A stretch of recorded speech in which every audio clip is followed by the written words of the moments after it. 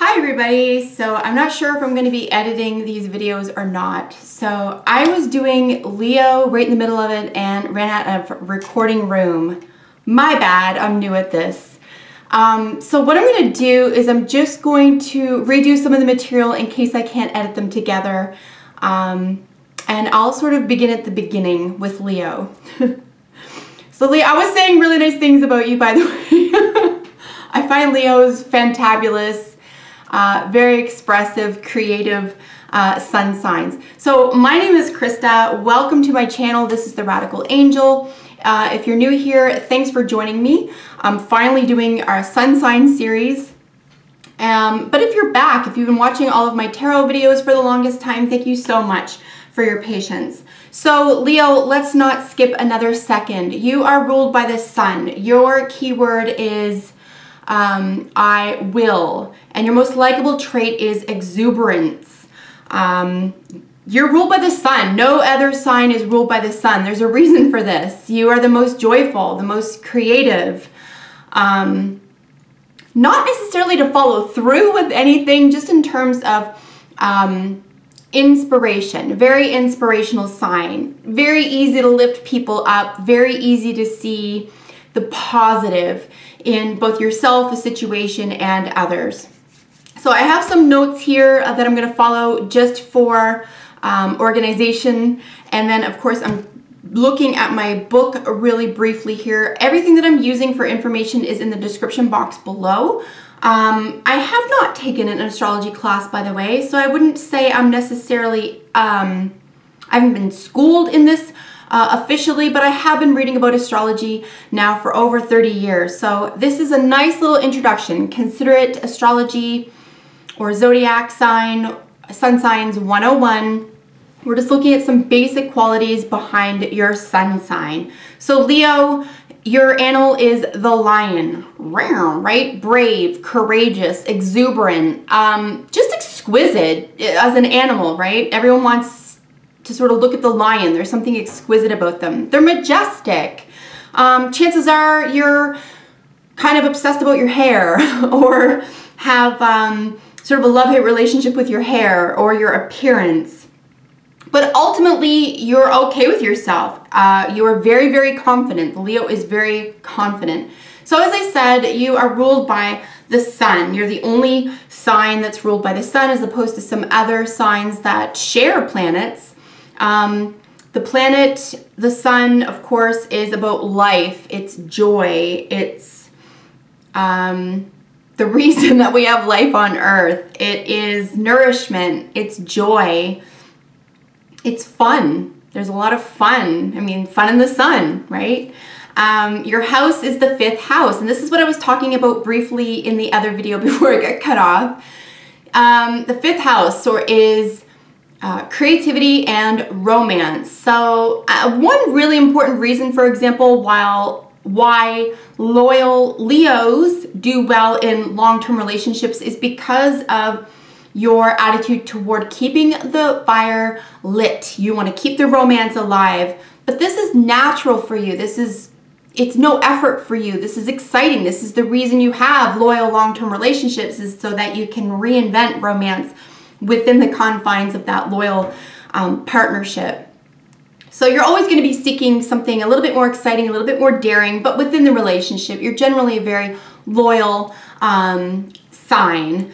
Fifth house energy is all about creativity. You really like expressing yourself. A lot of actors and leaders of all kinds, political leaders, social justice leaders, even leaders within the home. If you're a Leo and you share your home with another sun sign, even if they're a Capricorn, which is a very strong personality, they will on some level have to concede to your exuberance. They'll probably have a power play in the very beginning and then find out where each of you stand, and then you both sort of guard your respective roles very carefully. But no one's going to undo that for you. No one's going to try to take away your creativity or the fire and, you know, this sense of romance that you bring to any occasion. The body part ruled by the Leo is the heart, unsurprisingly. It's you're the life of the party, but it's because you go there with a full heart. It's because you already have the confidence. You don't need the courage in a bottle. You don't need, if you're having a drink, it's for celebration. It's for mingling. It's not because you need that confidence. That comes naturally to you. Your heart leads you. You're easily led by the heart. It's easy to touch your heart, right? Not necessarily in an emotional sense, but in a creative, exuberant sense. And children are also recognized in the 5th house. It's very childlike.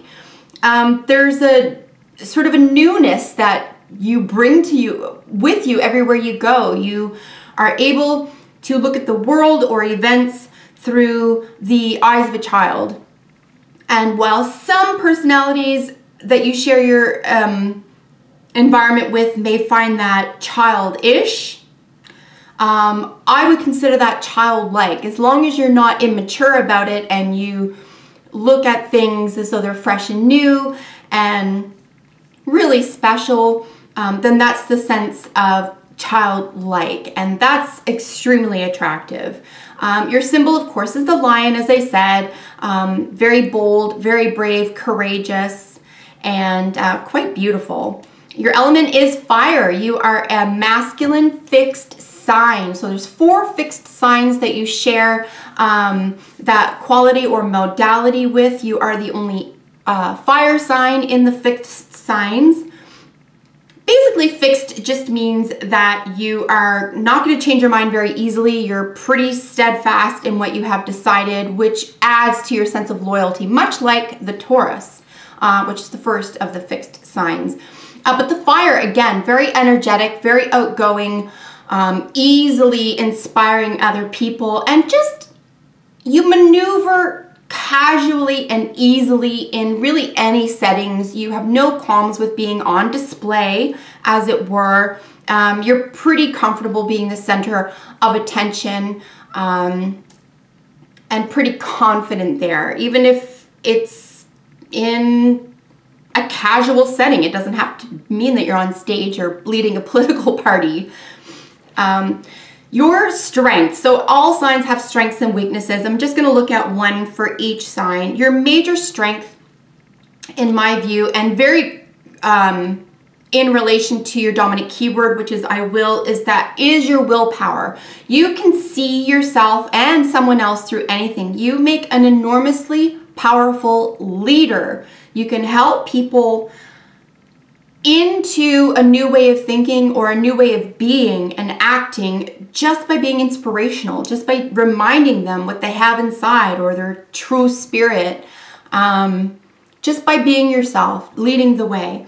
So in my view, your major strength is your will to power, your will to get things done. You also look for inspiration. Don't just think that, you wake up and everything's hunky-dory. Sometimes you need inspiration, but this is something that you do willingly, and you look far and wide to find who inspires you, and then, like I said, you sort of fixate on that, and then you internalize that, and you go about behaving that way. So very inspirational.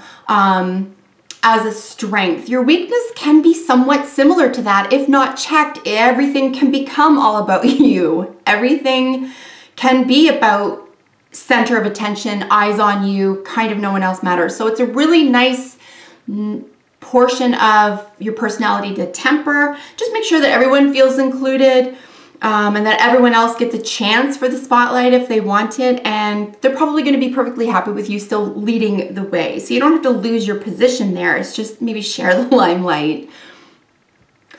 And in terms of your cosmic tie, you have a cosmic tie to, I was going to say Cancer, that's not true, to Pisces. It's not your opposite sign, but Leos and Pisces seem like they're on 2 different worlds, 2 different elements, and you're not even opposites. Like I said, your opposite side is Aquarius, and our opposites is where we have most to learn. But Pisces has a lot to offer as opposed to undoing. There's a self-undoing that you might have to encounter or accomplish in your own life that has nothing to do with Saturn return. There's just a sense of, you know, who am I really? Am I really just be sure you're not wearing a mask is the best way I would go presenting your cosmic tie.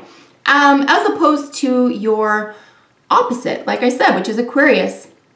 Again, that's a fixed sign, but it's an air sign. This is all about, I'm okay with being in the spotlight. I'm okay with leading groups of people, being the person people count on. I'm comfortable in the sense of leadership, but it's less about the ego. See, Leo needs the ego fed. The Aquarius needs to exert the ego. A little bit different of a theme there. It needs to exert. So groups of people need to rely on the Aquarius, and they don't really think too much about what people think of them, which again has could be a weakness there as well. If it goes unchecked. The Leo needs accolades. They need applause. They need to know that they are loved and they are doing the right thing. There can be some insecurity to Leo in that regard when it comes to your opposite. In fact, the Aquarius, again, in terms of strengths and weaknesses, this can be used against them. They care less about what people think of them, which can be a good thing, but you know, if unchecked, that could be very mean. Leos, on the other hand, you really need to know that people love you. And generally speaking, people really give you that feedback because you're such a lovely person to be around and have lots of gorgeous energy. You're very expressive. You really like telling other people and showing other people how much they mean to you. So it's very easy to like you. And then attractions and your opposites. So I just spoke about your opposite sign, Aquarius. Your major sun sign attractions are going to be other fire signs. So Aries and Sagittarians, you're going to find very easy to get along with. Some other key themes around your sun sign is your lucky day is Sunday. Your lucky numbers are 8 and 9, and your metal is gold. So those are some major but simple introductory themes around your sun sign. Do look for your moon and rising sign readings. Those are going to be next in this series. Until next time, Leo, take excellent care. Bye for now.